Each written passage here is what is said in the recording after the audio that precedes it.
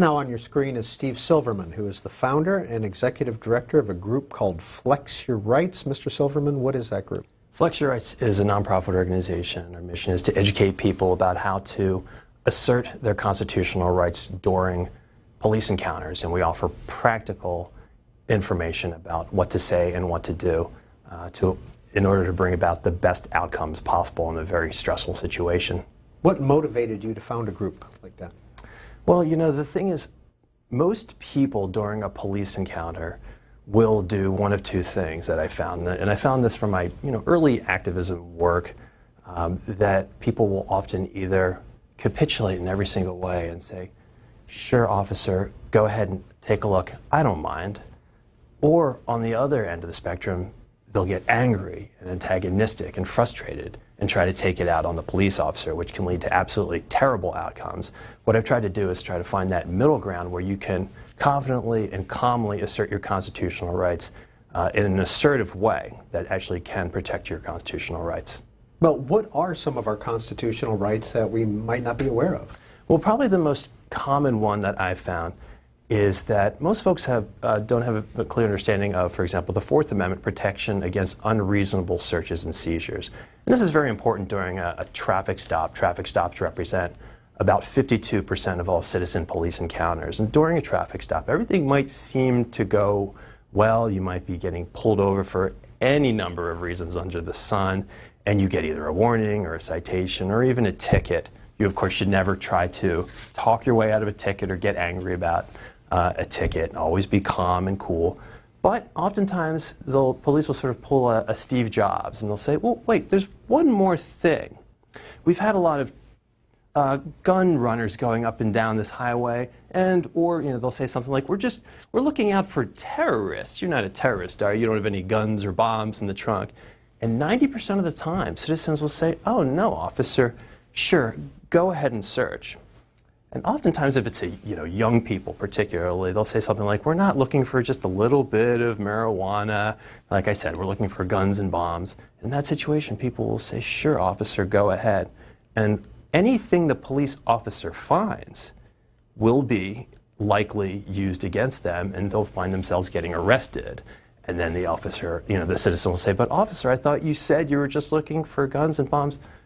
You could tell that to the judge, but you're under arrest. And so in such situations, whether or not you have anything on you, it's very important to say, officer, I know you're just doing your job, but I do not consent to any searches. And what happens at that point? Is that a reasonable suspicion if you do not consent? No, that's a myth, and oftentimes police officers will try to trick citizens into thinking that their refusal is actually evidence of a search. Police need to have what's called probable cause, which is actual evidence that a crime is taking place. That could include something that they see, or actually the smell of marijuana itself could be probable cause. So that's certainly one good reason for young people to understand that. But if they say, you don't mind if I take a look, and you say no, that cannot be used against you in court. The next thing that's likely to happen also is it's very important to understand that you want to try to withdraw yourself from the encounter. People often wait for a police officer to give them permission to go. So a very smart thing to say is, officer, again, I know you're just doing your job, but am I free to go now? And police have to actually have a reason they need reasonable suspicion, which is a lower standard than probable cause, to detain you, to investigate you, because they have reason to believe you might be involved in a crime. But they do have a certain window which they can legally detain you. So the right question to ask in that situation is, officer, am I free to go? Well, how do you define, and we're putting the numbers up on the screen if you'd like to talk with Steve Silverman of Flex Your Rights about civil liberties and police conduct. You can see the numbers there on the screen, but I want to point out that our fourth line is set aside for law enforcement officials. And there's the number, 202-585-3883. We'd like to get your point of view, certainly, as well. But can't a policeman, and maybe I'm being a little overly suspicious here, but can a policeman say, oh, I had reasonable cause to stop this person. I thought maybe they looked drunk, or they were rude to me. Being rude in and of itself wouldn't constitute reasonable suspicion. Certainly, it's not a good idea to try to escalate the encounter. But certainly, looking and appearing drunk is reasonable suspicion to detain someone and ask them further questions. But in so many of the situations that we were talking about, what police are doing is sort of they're fishing for something. And sort of the loophole to the Fourth Amendment protection against unreasonable searches and seizures that police are able to drive a Mack truck through is simply asking, do you mind if I take a look? And if citizens consent, the search is legal. So essentially, there's nothing you can do on that back end when you are in court or you have a lawyer. If you've consented to the search, for example, you've really put yourself at any disadvantage. And again, I would argue that citizens, whether or not you think you have anything to hide, you have every right to say, officer, I don't consent to searches, I believe in the Fourth Amendment, and I'd like to be on my way. Many times people think they do not have anything to hide whatsoever. They consent to a search and something is found there that may have been left there by a friend, a family member, or even a previous car owner. I've heard ridiculous stories of that nature. And so in those situations, when you have the right to assert your constitutional rights, you should consider doing it. You, of course, have every right to say, sure, go ahead. It's up to you. But at least you understand, that it's a choice that you have, whether to consent or not. Steve Silverman, a lot of talk now about body cams on policemen. We've got the dash cams. Plus, when it comes to a citizen, can a citizen record a policeman's stop? Yes, yes, yes. I think, for one thing, as a policy, I think body cams on police is a fantastic idea. It's good for police and it's good for citizens. It puts everybody on their best behavior. As far as citizens are concerned, citizens have the First Amendment right to openly record the police everywhere. There's a lot of confusion about this. A lot of citizens and police officers are confused about this. You're still seeing videos of police officers arresting citizens for recording the police, but this is actually in violation of the law. There are about 12 states in the nation that have what are called all-party consent rules, and this actually causes some confusion because police think that, oh wait, you're violating my privacy, you can't film me. But actually, the courts in those states have ruled that this doesn't apply to police officers on duty, that citizens have First Amendment right to openly record the police, and they should do that, and they can use lots of technology and their smartphone in particular to do that. And you say openly record. Exactly. Can't just flip on your cell phone video recorder. Right. I emphasize openly because the courts have ruled that if you do it surreptitiously, you could run afoul of these all-party consent laws. I mean, they're essentially intended to prevent people from surreptitiously recording conversations that are presumed to be private. And so you want to, when you record the police, you want to act like a reporter because, in a sense, you are a reporter. You don't need to have a license to report the police or to be a reporter in general. And you have every right to record. You don't want to do it like a spy. Final question before we go to calls, and by the way, our fourth line is set aside for law enforcement. 202-585-3883 is the number for you to dial in and get your opinion. Situations in Ferguson where the citizens were recording the police in the street during some of the riots and some of the situations there. Is that allowed? Can you videotape a police confrontation? Yes, you can. And as far as the rules for recording the police that I have, I mean, the first one is know the law, and as I explained, you always have the right to openly record the police. Another rule could be if the police order you to step back, for example, it's okay to do that. I think it's okay to have some flexibility because, for example, you don't want to be obstructing the officer. Officers will sometimes take advantage of this a little bit and say, keep stepping back, and it's up to you to decide whether you want to keep recording or if you think you're too far out of view. It's also important to note that even though it's perfectly legal to record police, when you do record the police, you should be prepared to be arrested. And that's a little bit, it doesn't really make sense. It's a little bit confusing because, like I said, the police are often confused about this law, and police officers do have a lot of discretion to make arrests. So it's up to you to decide whether you're willing to risk that in order to capture what I would argue would be police misconduct. And if you use an app like, for example, Bamboozer, B-A-M-B-U-S-E-R. I don't work for Bamboozer, but right now, Bamboozer is the best live streaming recording app. And if you put it on, actually I didn't bring my phone because your producer said do not bring in your phone because it could ring, and I appreciate that. But what you can do if you have a passcode on your phone, which I highly recommend everyone keep a passcode protection on their phone.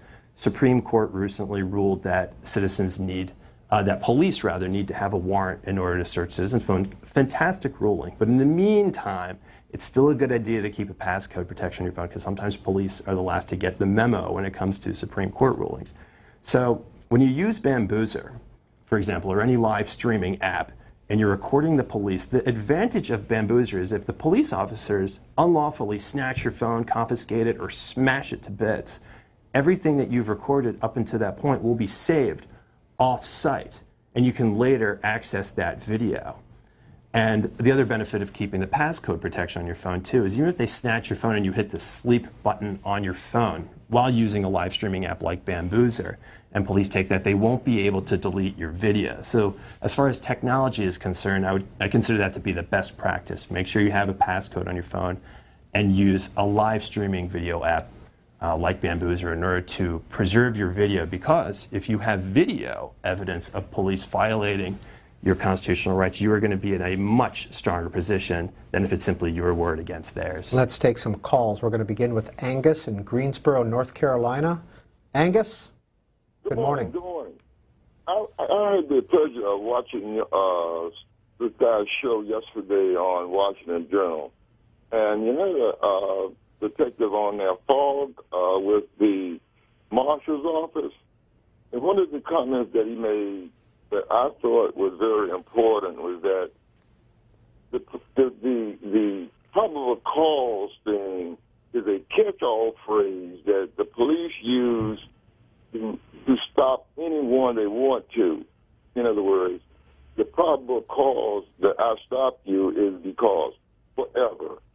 And that is something that has not been, to some extent, contested or dealt with in law enforcement. Because when you go to court, actually, the victim, or not the victim, but the culprit has three people that he has to fight against, and that is the DA, the police, and the judge. In other words, he has to convince three organizations or three superior elements of his innocence.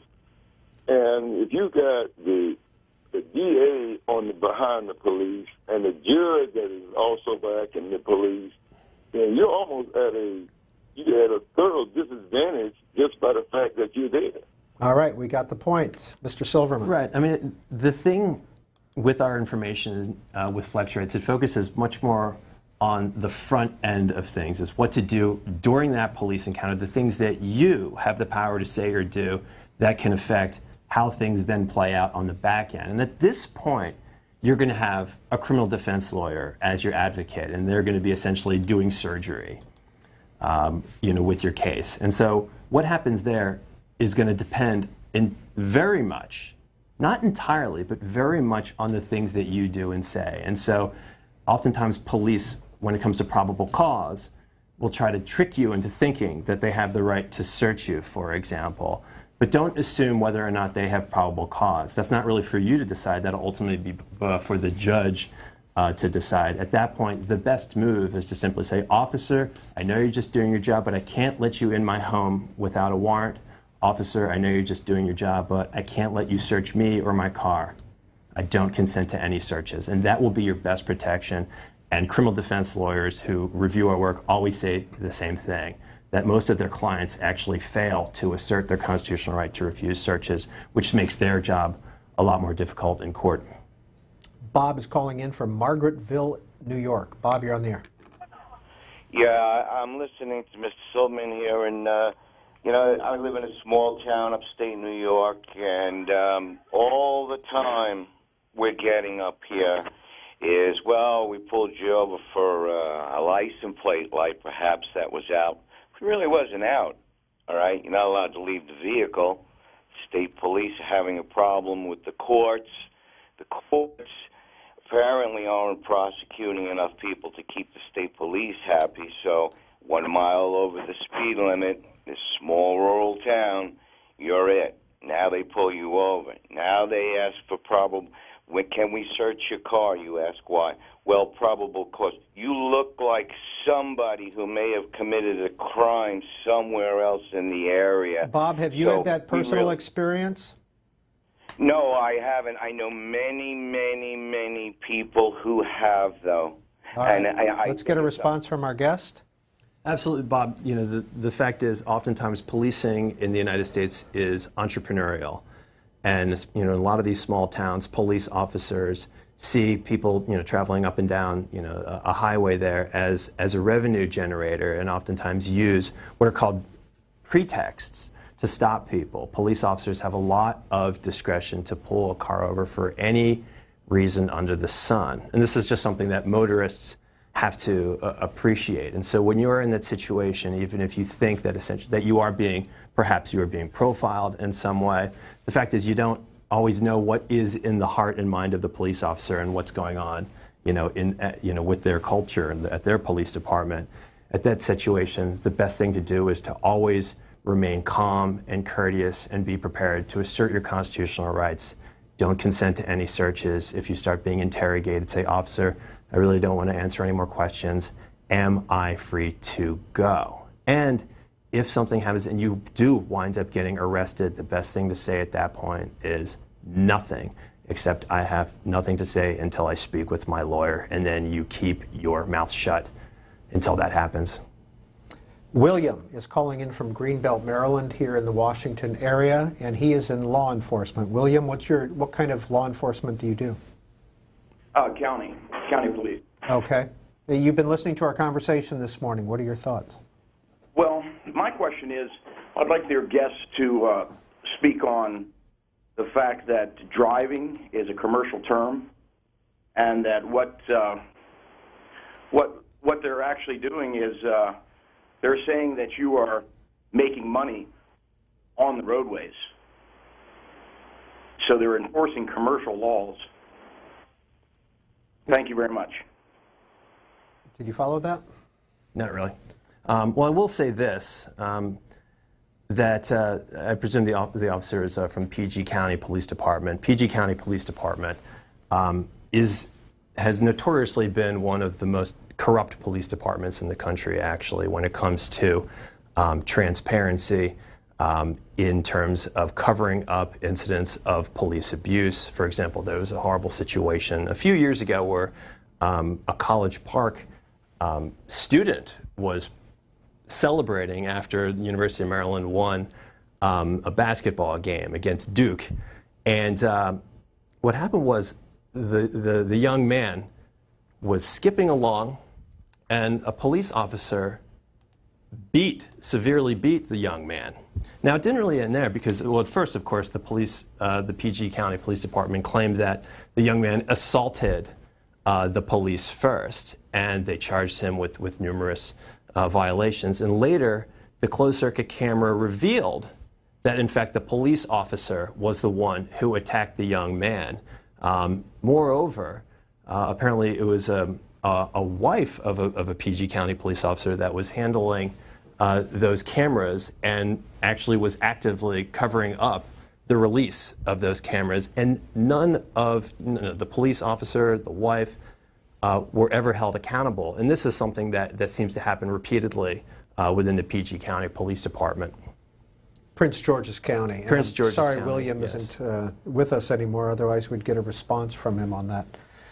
Ed in Wild Rose, Wisconsin. By the way, that student sued, didn't he? And he won The student sued, and he won.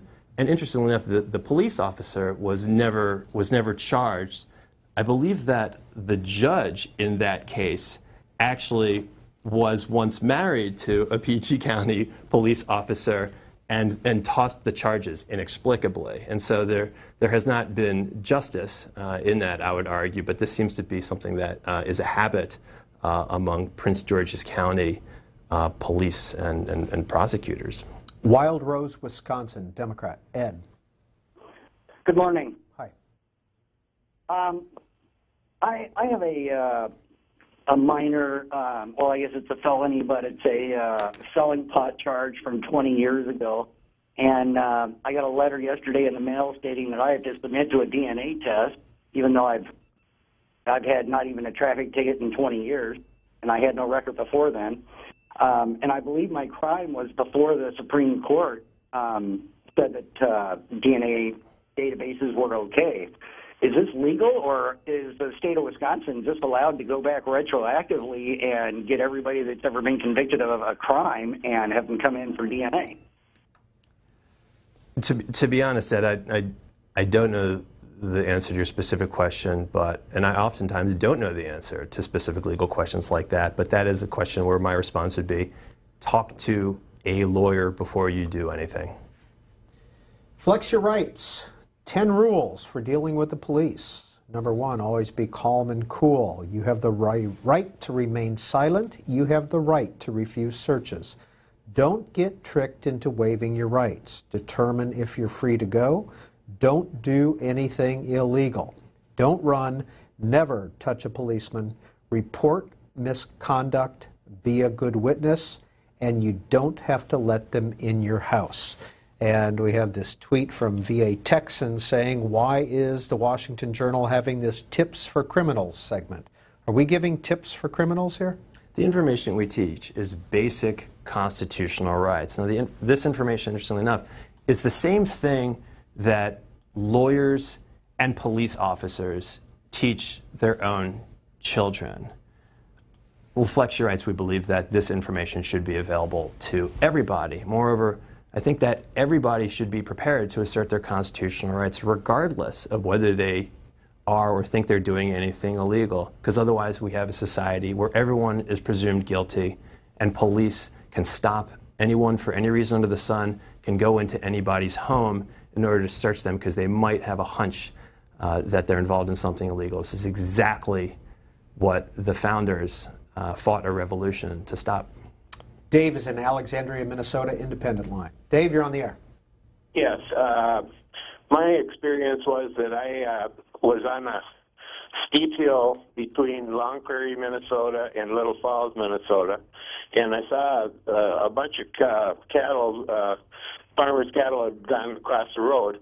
Well, I went down and I saw a highway cop ahead of me about a half a mile down the hill, and he had somebody pulled over there.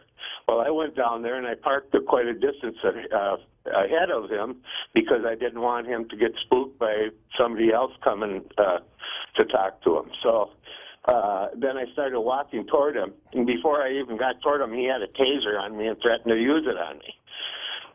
Well, I mean, I had done nothing except wanting to tell him about these cattle that were loose and crossing the road. So anyway, what happened is that, and I got heart problems. He could have killed me with that taser. But anyway, then I reported it later to his superior, and his superior just blew it off. His superior in St. Cloud, Minnesota, just blew it off. And I thought, you know, here they are pulling a taser on you. You hadn't done a damn thing. That gave me the impression that I'm never going to stop and tell a cop about anything anymore. There's no doubt about it. I mean, a bad police encounter can have these other incidental effects, is that people are going to be less likely to trust the police. And I think it's a good thing that you reported the incident, even though it seems like you didn't get any redress or even apology.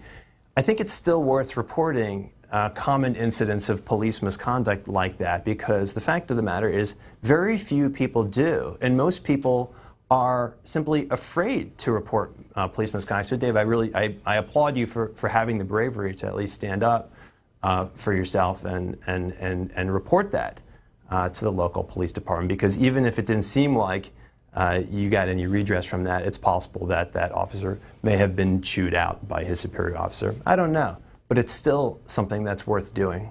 Steve Silverman, do we live in more of a police state than it used to be, or do we live in a police state?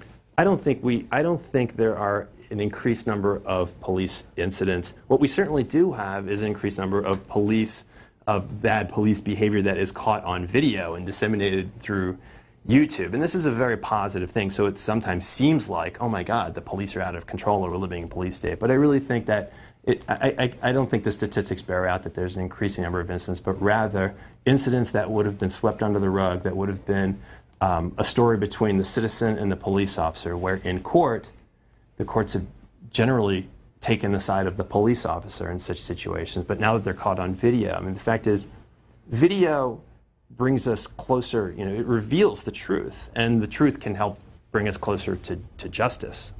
Wild and Wonderful tweets in, and I believe she's a lawyer, and she'll let us know if I'm telling it wrong. No need to get wordy with a police officer. The answer is as soon as you present me with a search warrant. I mean, in your home, yes. I think in the home, police cannot enter your home without a search warrant, unless, of course, you open the door and say, sure, go ahead and come on in. Oftentimes, the police won't say, do you mind if we take a look inside? Now, we won't come in unless, you know, without a search warrant, unless you give us consent. It sounds a lot more like a command. Go ahead and let me in. You know, you don't mind if I take a look inside? And they might even sort of maybe even push their way in a little bit. In your home, the home is your castle, and the Supreme Court has essentially ruled as such. The police, with very few rare exemptions, can enter your home without a warrant. So if police are trying to knock on your door and asking to come on in to take a look around, officers, I cannot let you inside without a warrant, and keep that door locked. Howie, Philadelphia, Republican. You're on with Steve Silverman of Flex Your Rights. Yes, good morning, gentlemen. And Mr. Silverman, I appreciate your stance on people power. We seem to be real lenient on the Supreme Court. You see, all these politicians, they freaking hate our guts. And the thing is that everybody has all these ideas, but nobody wants to get rid of FDR and Bill Clinton's war on crime. We don't want to get rid of the war on drugs. The situation is just, it's out of control. What are we going to do about this? And one last thing, please vote for Governor Corbett. Thank you very much.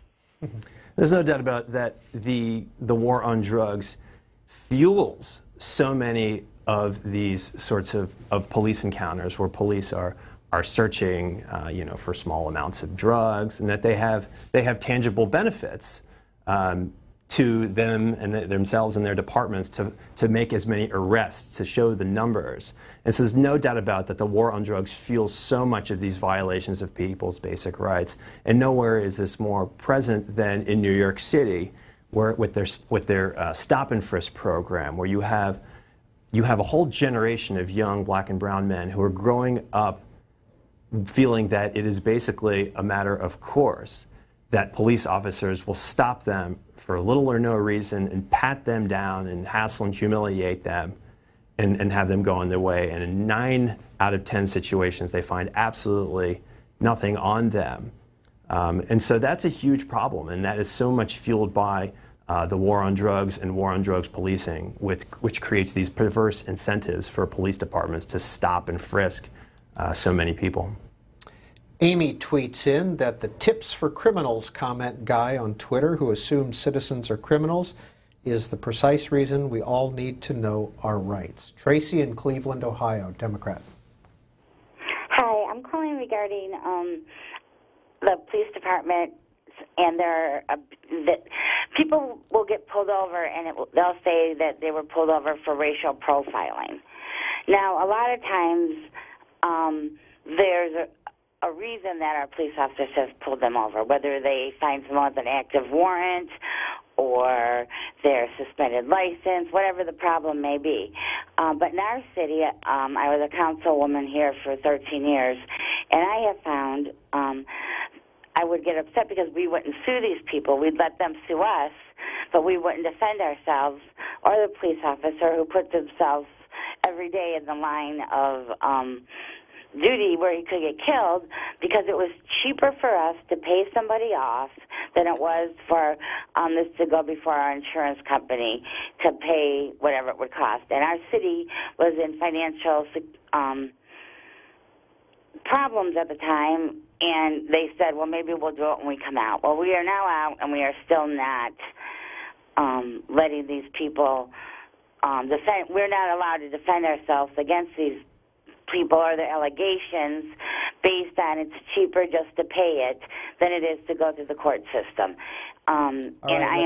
We got the point, Tracy. Thank Tracy, you. I think you're putting the blame on the wrong place. Now, I understand, if you're running a city, you're looking at your dollars, and you don't want them spent inappropriately. But I think it's wrong to blame citizens who are able to successfully sue the police. It's very, very challenging to sue the police and win for civil rights violations. So when city officials are upset about the dollar amounts of the checks that they have to cut to citizens who have their rights violated, the place they need to look is at the police department and look at changing their practices and their culture. And it could often start with firing the police chief at the top who is allowing this, but even more importantly, oftentimes police chiefs who try to implement more law-based policing are often the ones who wind up at a disadvantage because the police unions have so much power in terms of what police chiefs can do, which includes most oftentimes they can't even fire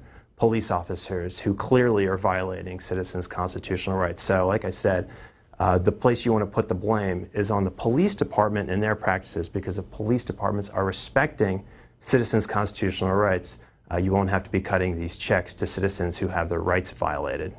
Victor is calling in from Meridian, Mississippi, and it says that you are retired law enforcement. Victor, from what are you retired? I'm retired from the Pasquistan Police Department. Okay. I was a lieutenant. I was chief of patrol. I was over patrol operations and training. You want to talk about corruption? The guy that's chief of police right now, when I got hired January 15th, 1975, he got hired about 9 months later. He went through the police academy while he was a convicted felon. He had served time in Louisiana for burglary. And then corruption from then on. It was just, I was a very aggressive officer. I did things by the book. And this guy would be trying to get these drug addicts and drug users off the charges. And so, Victor, if you've listened to our conversation this morning, what do you think about Steve Silverman's group, Flex Your Rights? Is he fair to the police side of this view when it comes to? I think he is. I always went by the book. I even had a mayor that tried to get rid of me. He won by a landslide just because they'd say he would get the people convinced that he promised to get rid of me. And I went by the book, but he was constantly trying to find some reason. If somebody filed some little complaint because they felt like they were mistreated, he'd go after me with vengeance. And Victor, he'd never win. But Victor, is it easy for a policeman, in your view, to use the reasonable cause or the reasonable suspicion standard to perhaps search a car, perhaps stop somebody? Well, what I used to do is if I smelled marijuana coming from the vehicle, that's probably cause a search without a search warrant. I would tell the guy what he's done wrong. But a lot of times I'd see paper rollers on the dash or some vegetable-like substance. Like back in '79, I stopped 2 lawyers. And I thought I smelled marijuana, but it wasn't burning. Okay. We lost him. Oh, is that the end of that? No, I could tell you, I had a lot of sergeants. I had one sergeant want to take over our police explorers. And then we had like about 5 boys, 33 girls wanting to be cops one day. And he wanted to take over. He ended up promising these boys if they gave him sex that he promised them a job. Well, he got caught up with, and then he lost his job. He got fired. And then that's Victor in Meridian, Mississippi, retired law enforcement. Anything you'd like to respond to there, Mr. Silverman? Absolutely, Victor. You know, there's an important place for whistleblowers in police departments, and oftentimes police officers who do blow the whistle are the ones who can speak the best about the fear of retaliation from their fellow police officers. So I appreciate you standing up for people's rights within the department. That being said, all of our information that we do put out is vetted by police officers. In fact, former Major Neil Franklin from the Baltimore Police Department, himself actually a whistleblower within the department, was an on-set consultant to make sure that all of the police in the scenes did everything appropriate. The chief of police of Columbia, Missouri, Chief Burton, actually uses 10 rules for dealing with police as part of community outreach to educate citizens about their constitutional rights, but because he believes that police who actually do follow the Constitution do the best policing. And that gets down to the question or concern that a lot of people who purport to speak on behalf of police departments claim that, you know, the Constitution in many ways is a loophole, and you know, people are always falling back on their constitutional rights. The founders crafted the Bill of Rights not to create loopholes, but rather to create a template for good policing. The Fourth Amendment requires evidence in order to investigate. That is a template for good police procedure and behavior. Steve Silverman was a campus coordinator for StopTheDrugWar.org, and he's worked as an intern at Families Against Mandatory Minimums. Have you been arrested? I have not been arrested. I've been lucky. I had a near miss. This happened when I was at college at University of Maryland. I got an early morning phone call from a friend of mine, my friend Steve, a different Steve actually. He said, "You got to come see my dorm. You got to come here." And his voice was definitely very concerned. So I trudged through the snow, and he opened the door, and he and his roommate revealed their room had been tossed. I mean, normally they didn't keep the tidiest dorm room, but every drawer that could be pulled off was turned over, and someone had shredded their mattresses. Looked like someone was searching for a microfilm or something like that. It turned out the night before, they got a knock on the door, and it was the police. They had smelled marijuana, and sure enough, Steve and his roommate consented to the search. They admitted everything, and the police found a little pipe with a little bit of marijuana residue. The thing after that was I was more angry about this incident than even my friend was, and that sort of was the spark that kind of led me down to learn a little bit more about police procedures and help me reveal that very few people understood the most basic rules of police procedure and wound up oftentimes doing things that put them at a terrible disadvantage. You've released several videos. You've got a DVD here we want to show you, but on YouTube as well, a lot of videos. Right. Our two videos, our original one was called Busted, the Citizen's Guide to Surviving Police Encounter. We had former, longtime executive director Ira Glasser was our star narrator in that. We released 10 Rules for Dealing with Police in 2009. 10 Rules is sort of the newer, it's much more polished, it's maybe a little bit more mature, probably the more appropriate one to show in high schools, for example. But both videos are available on YouTube. We've cut them up into a bunch of clips.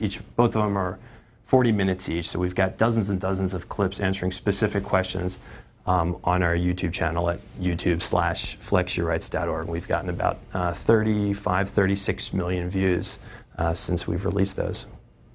Damon is in Prospect, Kentucky on our Republican line. Damon, you're on the Washington Journal with Steve Silverman.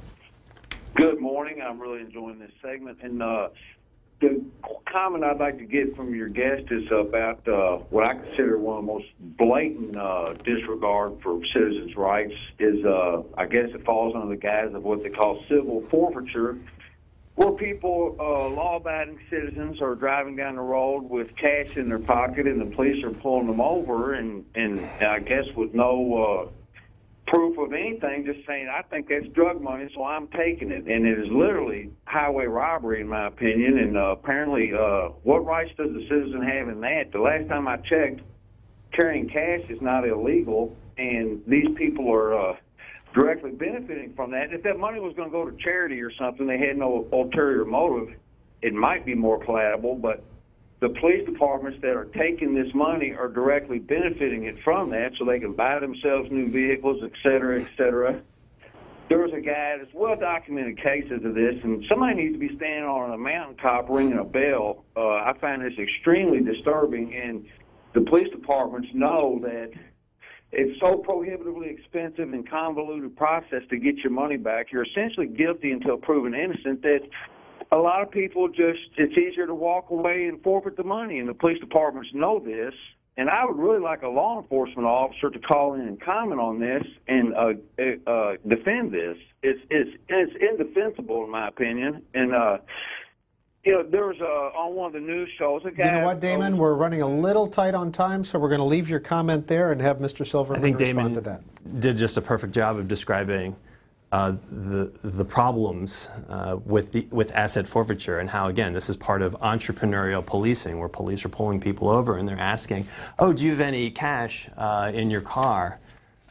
And if you're ever in that situation, again, a good idea to say, officer, I know you're just doing your job, but I really don't want to answer any questions. Am I free to go? Because if you admit to having cash in your car, it's possible they might go ahead and search you and confiscate that cash. And it's a Kafka-esque process of trying to get your money back that has been stolen from you, because technically the crime is against the money itself. It's a very strange system, and it's nearly impossible for citizens to get their money back, because usually the amount it would cost in court fees and lawyers in order to get this money back is so prohibitively expensive that they walk away. Meanwhile, police departments are using this to get military equipment and the sort of toys that they want to have that they otherwise wouldn't be able to justify paying for based on the budgets that they have. You probably saw this late summer. Sunil Dutta is a policeman and a professor of Homeland Security at Colorado Tech, and he's an LA, or was an LA police officer for 17 years. The title of this editorial or article, I'm a cop. If you don't want to get hurt, don't challenge me. Working the street, he writes, I can't even count how many times I withstood curses, screaming tantrums, aggressive and menacing encroachments on my safety zone, and outright challenges to my authority. In the vast majority of such encounters, I was able to peacefully resolve the situation without using force.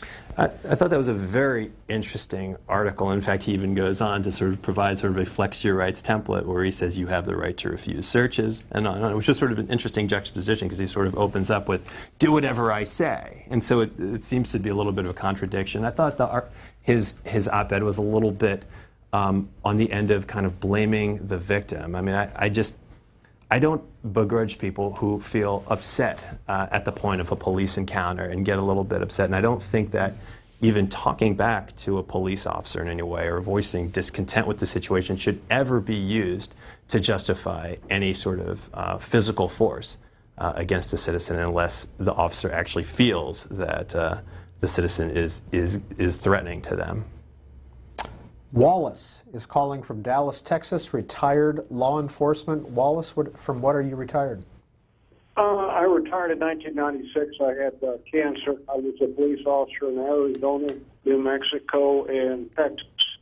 And I definitely speak to some of Mr. Silverman's comments about confiscation of money. If a person was stopped and had excess cash on him, it was taken, and sometimes it did not make it into the evidence law. I know this firsthand. The problem I have with some of the contemporary law enforcement practices is here in Texas, there's been several incidents where people have filmed, I guess what you could say is misconduct, and the police have taken the camera or just confiscated the camera or confiscated the and I do have a problem with that, even though I was a police officer for many years. Wallace, do you feel that citizens have enough civil rights when it comes to interactions with the police?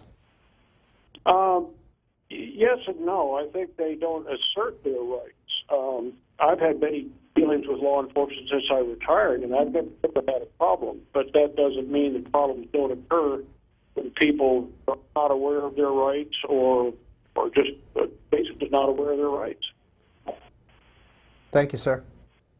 Thank you, Wallace. I appreciate that, and I think it's an important message to pass on. I mean, I get lots of calls and emails from parents, including black ministers recently, in the wake of Ferguson, who they crave this information, now so more than ever, because they just want their sons and daughters to come home safely. And there's a time in every parent, once their their kids turn about 16 years old and they're driving, where suddenly for the young emerging adult, suddenly the officer friendly isn't necessarily going to be as friendly when they're pulled over, and they have that moment where they like realize, wait a second, this person might not be looking out for me, and they're interrogating me and presuming that I'm guilty, and they're asking me to consent to searches. And I think that that's a problem, and that should be something that police departments should change. I think that people should continue to feel that sense that they are engaging with someone who is like an officer friendly, who's actually there to protect and serve rather than to try to shake them down. Steve Silverman, you pointed out the Prince George's County Police as a not such a good example in your view.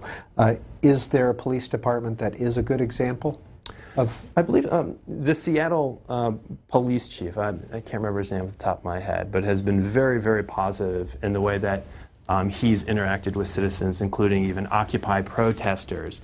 You know, instead of bringing out MRAPs and Bearcats and the like, has made sure that the officers look like police officers should. Their face is revealed, and made some interesting sort of comments saying, like, this mentality that police officers have, where their end goal is to avoid being hurt. And it's important you can appreciate that, but it oftentimes leads to this sort of absurdity where police will put themselves behind these protective walls and mine-resistant vehicles and dehumanize themselves, and that in itself creates more of an escalation. And so when police officers act like police and they show their face and assume that, you know what, there could be an increased level of risk to the police department, but that's something that police officers do. And he said essentially that you're not, to his police department, he said, you weren't drafted. And that's something I understand, that it's easier for a police chief or a police officer to say to another police officer. I mean, like this guy hanging out here telling police officers that they should put themselves at greater risk. But that's part of the job, is assuming a certain level of risk, and to put yourself behind these walls and protective, you know, driving around in your car and not having the windows down or being on the beat actually isn't making the community any safer, but is actually building walls that is actually making it harder to do good, engaged policing. Because if people don't trust the police, they're not going to work with police when they actually do need the police. And that's terribly disruptive. And according to the Officer Down Memorial page, in 2013, 84 police were killed in the line of duty, 36 by gunfire, 19 by automobile accident, and you can see down the list, vehicular assault is another one, struck by a vehicle. But the 36 killed by gunfire, I mean, is that a number that we should give the police some slack here? Well, and say, hey, we are threatened out there. I don't really like to get into the game of how dangerous is policing. In fact, policing is a somewhat dangerous job, but if you put it along a continuum of jobs that people have, it's not necessarily one of even, I think, the top 5. I mean, if you're looking at lumberjack, cab driver, convenience store owner, these are all occupations that you're a lot more likely to be killed by violence. And so when police officers put out front, you know, saying our job is so dangerous, therefore we need to have additional protective gear, we need to have mine-resistant vehicles, it's almost always a play in order to justify expenditures that do not enable for better face-to-face policing. And John in North Carolina tweets in, you had talked about one website, he says, record into Evernote. Everything is in the cloud. Best app ever. And our friend Evil Bastard says, my phone is set up so any photos or videos are automatically backed up to Google. Steve Silverman, Flex Your Rights is the organization, the website. FlexYourRights.org. Thank you very much. Thank you, Peter. We're going to turn our attention to some of the new mortgage rules that were announced by Mel Watt, who's head of the Housing Authority here in Washington, D.C., former congressman from North Carolina. We're going to have the president and CEO of the Mortgage Bankers Association out here in just a minute.